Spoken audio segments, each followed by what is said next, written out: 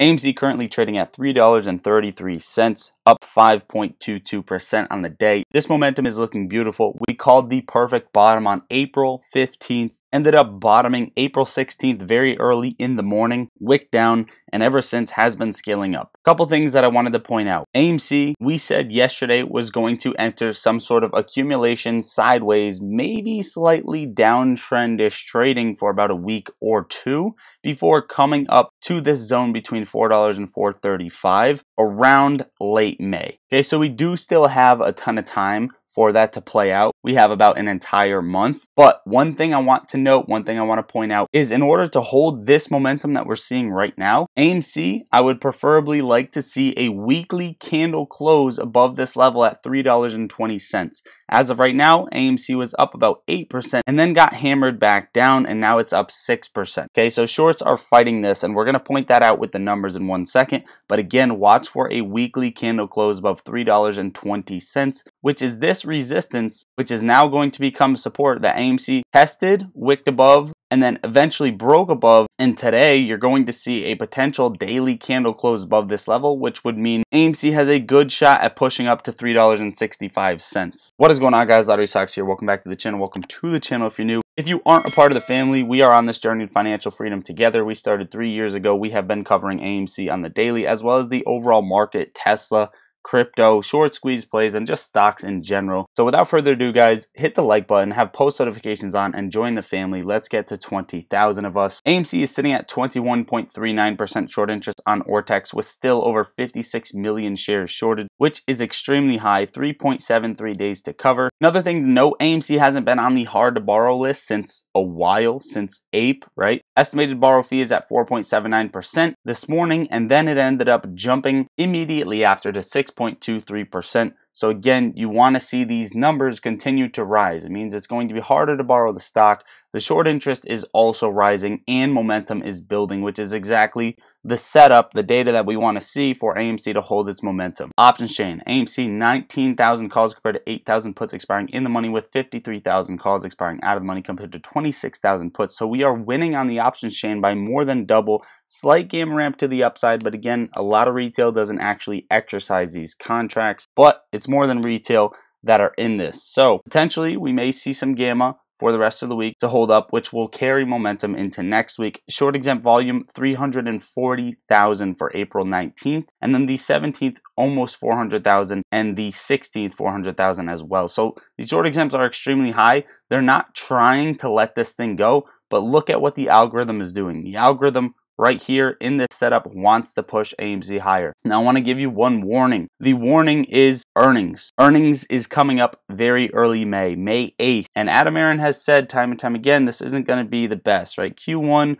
box office sales were pretty much awful. And after that, for the rest of the year, it should get better and better, and then all of 2025. So this is the one warning that we have for you, is May 8th earnings, which means maybe AMC holds this momentum and then gets the accumulation slash like sell off when the earnings hits, when that negative catalyst hits. It's if it's a negative catalyst, right? Maybe Adam Aron announces something and it's not, and the momentum carries over.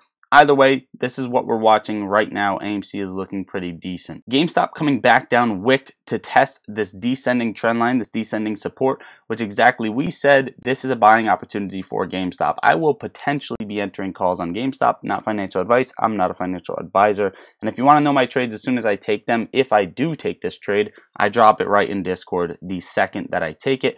Overall, I expect GameStop to get a bounce here and follow AMC coming up to around 1150 to 1190. GameStop losing on the option chain, 2,000 calls compared to 4,000 puts expiring in the money, but more people betting bullish out of the money as well. Short exempts slightly low, but they are higher from the previous 2 days, so keep that in mind as well. Tesla cut prices in a number of its major markets, including China and Germany, following price cuts in the United States as it grapples with falling sales and intensifying price war for electric vehicles, especially against Chinese EVs. The price cuts come after Tesla, led by its billionaire CEO Elon Musk, reported this month that its global vehicle deliveries in the first quarter fell for the first time in nearly 4 years. Now, Tesla just got smacked on earnings. They cut prices once again. Now it's trading at $142.50, breaking under crucial levels. Where did we hit? what support is holding up Tesla as of right now? Tesla hit a major level, and it's this white line right here that you see on the screen,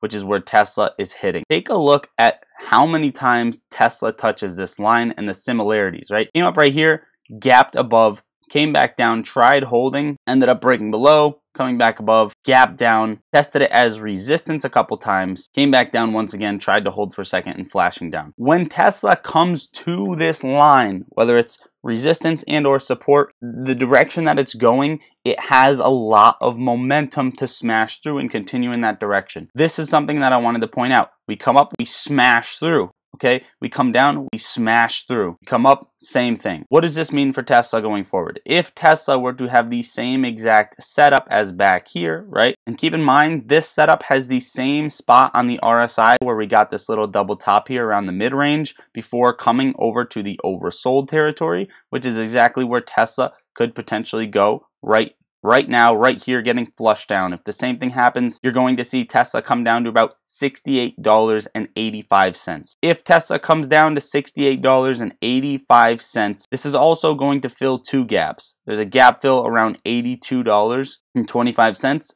and also $75.50. And this is also going to land on support right back here, which was once resistance before Tesla entered a brand new trading range after a long period of time. So these are crucial levels that we want to pay attention to if momentum continues to build to the downside. If the Fed decides that they want to keep rates high, etc., Tesla is going to suffer. And that is where we stand with Tesla. SPY 498.86, holding a major support level right here at 497. RSI is extremely oversold. We already got a 6% correction. However, as the SPY was selling off, momentum was increasing, which means that bears are strong. Selling pressure is strong. If the SPY continues to sell off, I'm watching 480.65.